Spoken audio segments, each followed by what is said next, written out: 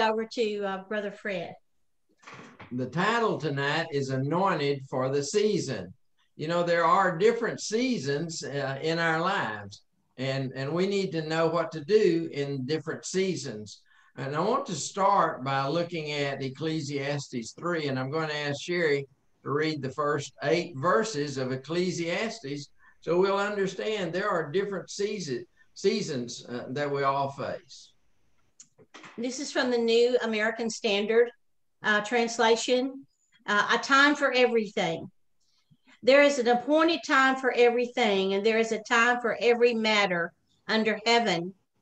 A time to give birth and a time to die. A time to plant and a time to uproot what is planted. A time to kill and a time to heal. A time to tear down and a time to build up. A time to weep and a time to laugh. A time to mourn and a time to dance. A time to throw stones and a time to gather stones. A time to embrace and a time to shun embracing. A time to search and a time to give up as lost. A time to keep and a time to throw away. A time to tear apart and a time to sew together. A time to be silent and a time to speak. A time to love and a time to hate. A time for war and a time for peace. See what this says? There are different seasons, and we all face different seasons. And you might be in a different season than me. We all face different seasons at different times, and it should have some impact on us. Now, if there are no seasons, then you just find out what works and continue with one routine over and over again. You work harder and harder at routines, doing the same thing over and over again if there are no seasons. But once you realize there are seasons, then that has to change our behavior. We have to adjust to the different seasons. What kind of seasons might we face, and what kind of strategies should we use? How can we discern what season we're in? We're all governed by seasons. It says there are times appointed. Daniel 2 verse 21 says it's God who determines the times and seasons. Ooh, amen.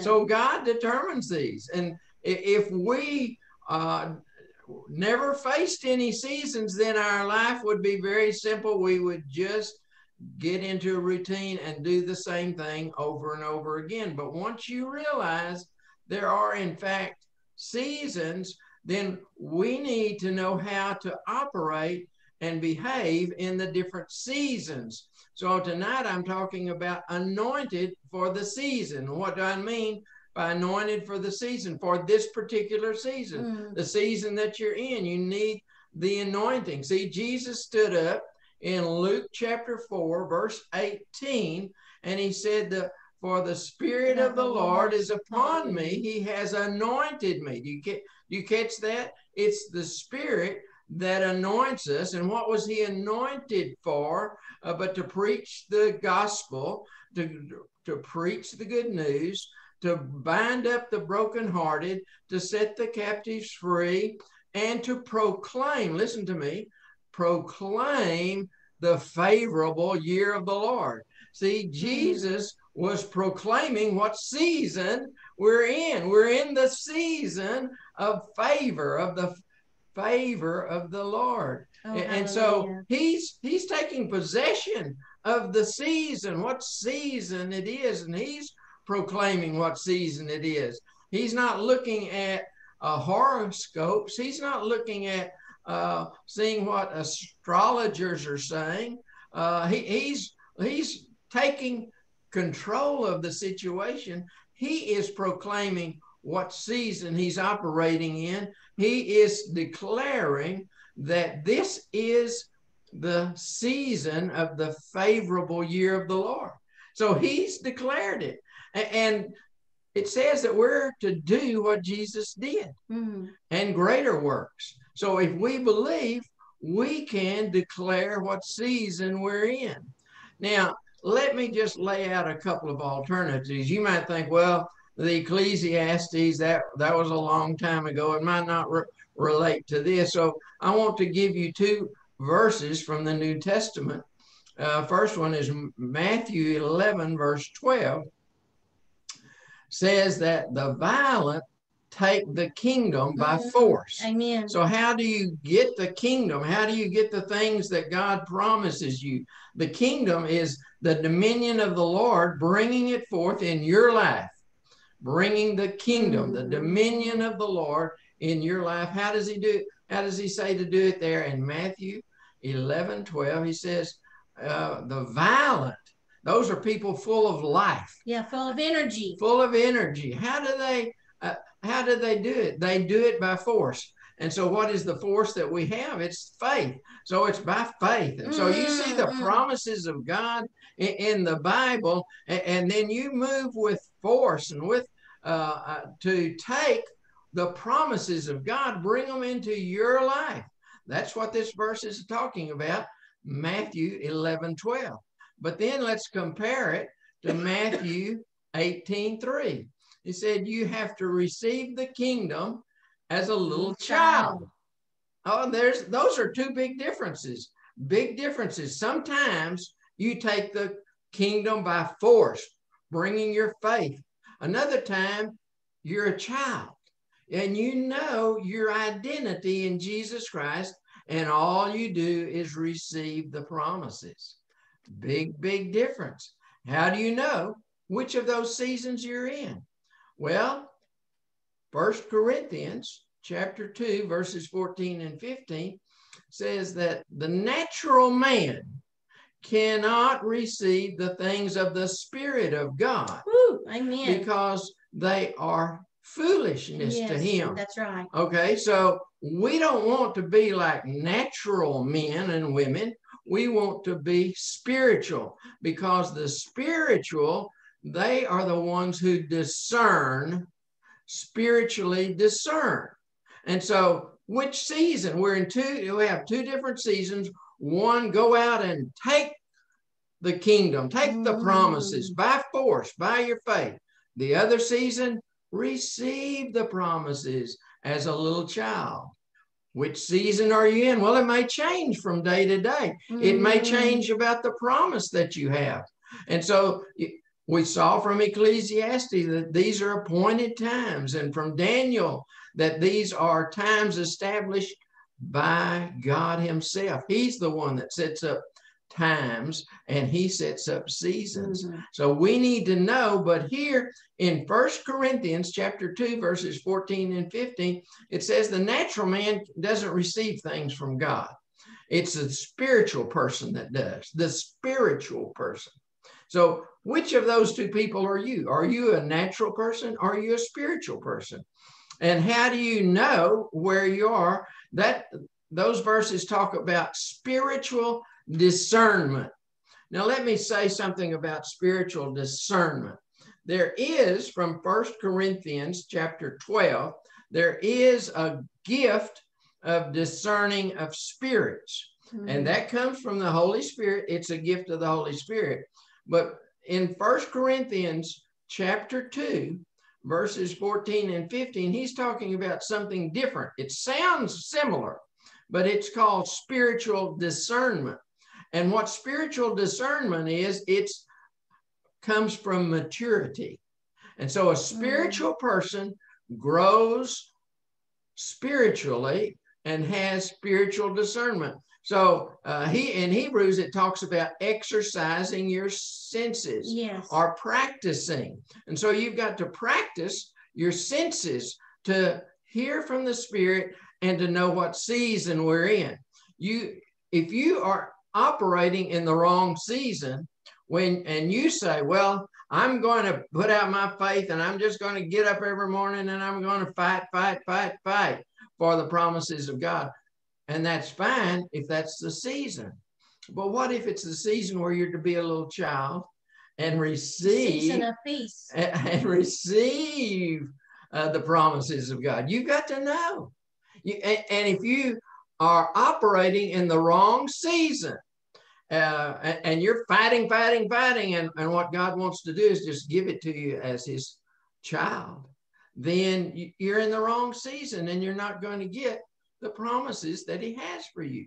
You have to know. So how can we know? Well, we have to grow up, mature, and mature. We talked about spiritual growth earlier, but today we're talking about this spiritual discernment that comes from growing up spiritually and exercising your senses so that you know, okay, this is a promise of God that I need, and I'm supposed to go for it with faith.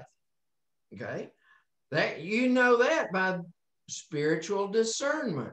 It's not by the gift, it's by maturity. You begin to exercise your senses over and over again. Spiritual senses.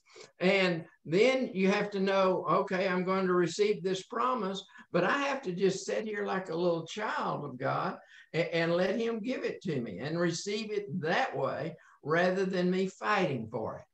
And the only way you know is to see yourself as a spiritual person, begin to mature spiritually or grow up spiritually, and begin to exercise your senses so you know which season you're in. Are you in the season of throwing stones or gathering stones? Planting seed or plucking up the plants? You've got to know what season. And the only way we do it is by the Spirit of God. It all starts with a relationship with the Holy Spirit, to be led by the Spirit of God.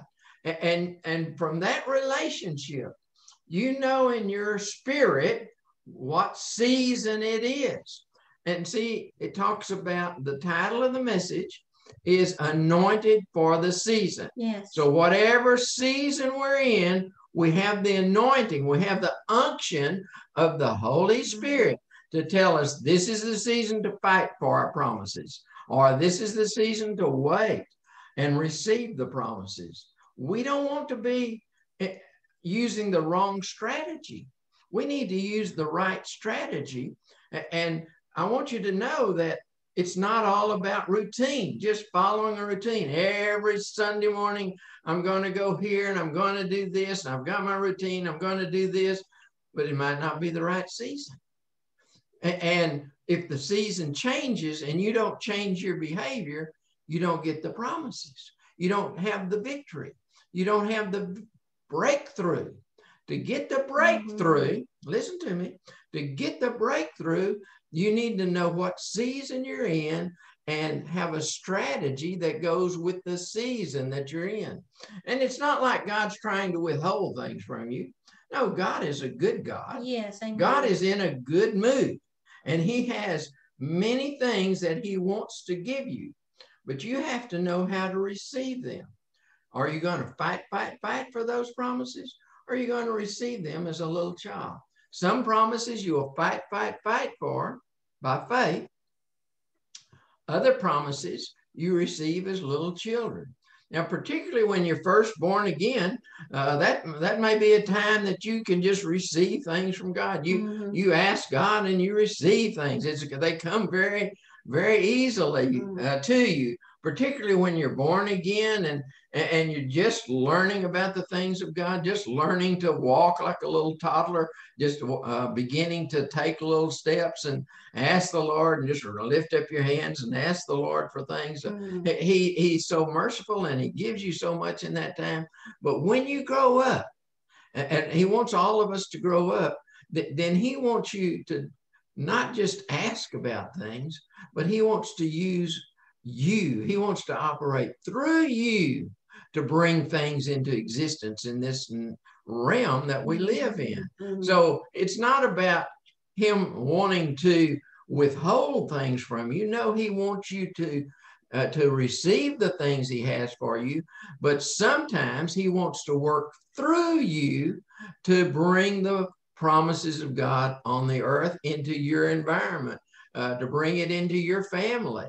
So it's not about just asking, oh, God, give me. He wants you to grow up and get out of that and begin to look at things from his perspective and what he wants to do in your life. He has great things in store for you, and he's not withholding any good thing from you. Amen. But he wants you to grow up so that you begin to exercise your spiritual senses. You begin to operate as a spiritual person, and you begin to ask him, which season am I in? And I need this promise, or I know you want to give me this promise. How do I receive it? See, we don't know. The natural man, the natural mind cannot know how to operate. It takes spiritual discernment, and that comes from growing up spiritually and being led by the Spirit of God. Amen. And so this is not complex. It's just simply saying we need to be sensitive to the Holy Spirit and led by the Spirit. And don't get into routines and just do the same thing over and over again. It worked last week. It worked for grandma. It worked for Aunt Susie. It worked for these other people, so I'm going to do the same thing. Or you might say, well, it worked for this minister that was on TV, so I'm going to do what he said. Well, let me tell you, it's not going to work for you. It might have worked for your grandmother. It might have worked for your father. It might have worked for your aunt, but it's not going to work for you, because God wants you to grow up yourself and know how to operate in the kingdom of God. Are you going to receive from him? Are you going to operate through him, that let him operate through you to bring forth his will on the earth? It's not complex. It's not complicated. God wants to do great things in your life and through you, but we have to yield to him. It's all about yielding to his will and operating the way he wants us to operate. Now, I want to tell you a story. There's a story about a young virgin. Her name was Mary. And one day an angel appeared to him and to her and said, you are highly favored among women, highly favored. And the Holy Spirit is going to come upon you, and you're going to have a son and call his name Jesus. And she said, well, I don't know how it's going to happen, but be it unto me, as you say, according to your word, be it unto me. So she believed. This is the time she's going to receive it. She's going to receive it. Just be it unto me. She's just operating like a little child. Just be it unto me, whatever you say. She didn't have to put out faith and fight. No, this is a time she just received. Okay. So she did become pregnant with the Son of God. She was carrying the Son of God. She brought forth the Son of God and called his name Jesus, like she was told. She received all of that just as a little child herself. She didn't have to fight for it with faith. She received it according to what the angel had said to her, that the Holy Spirit came upon her. Now later, when Jesus was grown and he had his own ministry, and he's in John chapter 2, there's a wedding feast. Okay, so Jesus is invited, and his mother Mary, they're invited, and his disciples, they're invited to the feast. But the feast goes on for a little while, and then Mary comes up to Jesus. This is an important story. She comes up to Jesus and says, they have no wine. I'm in John chapter 2, verse 2, I believe. It said, they have no wine. And Jesus said, verse 3, he said, woman, what do I have to do with you? My hour is not come. The season's not here for miracles. Yeah. Oh, listen to me. There are seasons not here for miracles, he says. And I need you to know how Jesus operates. Jesus only does what he sees the Father do. Okay? So he's looking at the Father. So Jesus is looking at heaven, and he's looking at the schedule in heaven, and it's not the season for miracles. Oh, wow. But here's Mary, and who's she? She's highly favored among women. And so Jesus is looking at heaven and saying, no, it's not time for miracles yet. But you know what heaven's looking at? Heaven's looking down at Mary because she's highly favored. And Mary said, whatever he says, do it.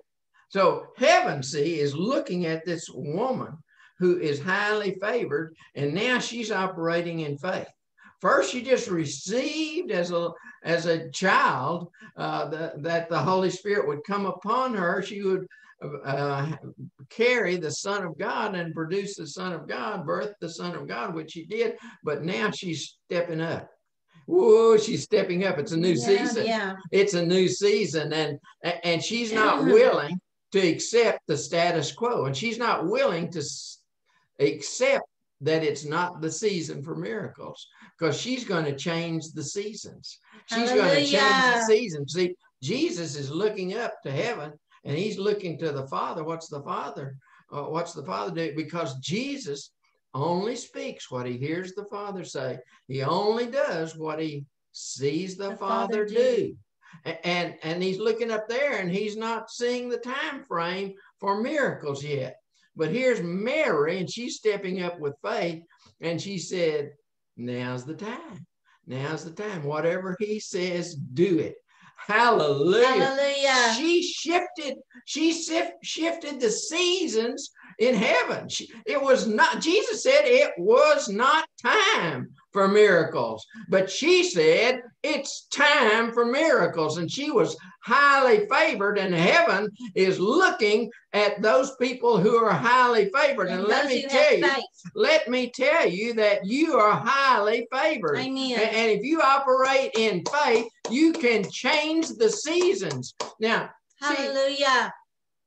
There was a group of people. I want to come back to this story in a minute, but I want to go in a little different direction. And in First Chronicles 12, verse 32, it says that the leaders of the tribe of Issachar, they understood the times and the seasons. Amen. Now, Amen. that particular tribe, and Issachar means reward. When Issachar was a little boy, he was one of Jacob's sons, or Israel's sons. When he was a little boy, his mother said, oh, God has rewarded me. I'm going to call him Issachar. So Issachar is derived from the word reward. Okay, so Issachar, these are the leaders of this tribe now. And several years and even centuries has gone by. And now you've got some leaders in that tribe of Issachar, and they understand the times and the seasons. And we call that an anointing. They were anointed by the Holy Spirit to understand the times and the seasons. So that particular tribe was the richest tribe in all of Israel because they understood the seasons. They were anointed to understand the seasons. And so that particular tribe, the land that they possessed was called the breadbasket of Israel. So they produced a lot of wheat and a lot of grain and a lot of abundant food and different things. And so they traded, and they traded here, and they traded far, and they traded near. And so they were the richest tribe. And how did they get to be so rich? They understood the seasons. They were anointed. They were anointed to understand the seasons. Okay, so they recognizing the seasons, there's a reward in that. That's what Issachar means. There's a reward. When you understand the seasons and which season it is, that do we sit here as a little child and we understand our identity in Christ, who we are, and we can receive the promises of God? Or is that the season we're in? Or is it the season that we fight by faith, fight by faith to receive the promises of God? And sometimes there may be other kinds of seasons we need to be aware of. And so we need to know what season we are in. And when we know the season, we will be rewarded because we'll know how to operate. We'll know what strategy to apply. Is this the season to sell? Is this the season to buy? Is this the season to plant? Is this the season to let our land grow fallow? What is the season? When we understand the season, we're going to be rewarded with that understanding, and we begin to know how we're to operate. And that is wonderful if we can just know what season we're in. There's a lot of different seasons. We saw it from Ecclesiastes. There's a lot of different seasons we have to know. But there is a greater thing than the anointing on the leaders of Issachar, and that's the anointing on believers today who can change the seasons. If Mary could do it, you can do it. You can change the seasons. So you can stand up and proclaim what season you're in. That's what Jesus said. He stood up. He said, the anointing is upon me. The Holy Spirit is upon me. The Spirit of the Lord is upon me and is anointing me. And I am proclaiming what the season is. He's taking ownership of the season. He said, this is the season of the favorable year of the Lord. Amen. And Mary said, this is the season of miracles. And Jesus was looking up there at heaven, and he didn't see it in the writing. He didn't see it on the calendar. He said, my hour has not come. But Mary didn't stop there. She said, whatever he says, do it. And so what she's doing, she's applying her faith that there's going to be miracles. We're shifting from a season of no miracles to a season of miracles. Hallelujah. And you can do the same. If Jesus can do it, and if Mary can do it, and if the sons of Issachar can do it, and the leaders of the tribe of Issachar can do it, and they understand the seasons, you can stand up and proclaim, this is the season that I'm in, and I'm fighting by faith for this promise that Jesus has already purchased for me on the cross. I'm going to receive it by faith. Or it may be you're going to just receive it as a little child, because you know who you are in Christ. And you've heard by the Spirit of God that this is the season just to receive and walk in abundance and walk in prosperity. This is the season. This is the season for healing. This is the season for prosperity. This is the season for revival. What season is it? Well, you might say, well, I'm just going to listen to the chroniclers and see what they say. So listen to the prophets, or you can listen to the Holy Spirit. Amen. And you can proclaim the season, and you can take ownership of the season like Jesus did, because it's if you believe, you can do what Jesus did. And he proclaimed a new season. This is the season of the favorable time of the Lord, a favorable year of the Lord. You can proclaim what your season is in your family and in your life, or you can just sit down and do the routine day after day and have no clue what the season is, and have no clue how to have a breakthrough in your life, or have no clue what to do. It's all up to you. Are you going to grow up spiritually and begin to follow the Holy Spirit and discern the season that we're in? And not only discern the season that we're in, but declare what season is entering. It's one thing to know what the season is. It's another thing to proclaim what the season is and take ownership of the season yourself. Hallelujah. Hallelujah. Hallelujah.